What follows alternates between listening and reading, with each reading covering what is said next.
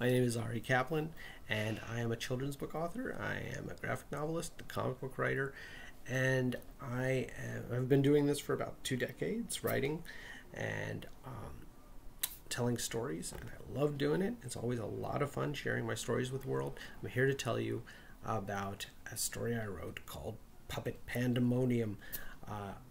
I From the time I was a little kid, I can't remember when this wasn't true.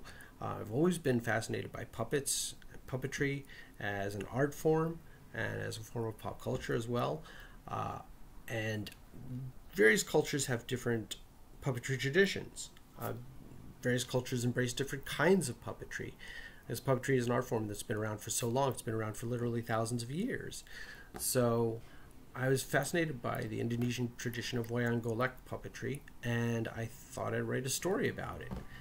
And I hope you enjoy it. Thank you very much.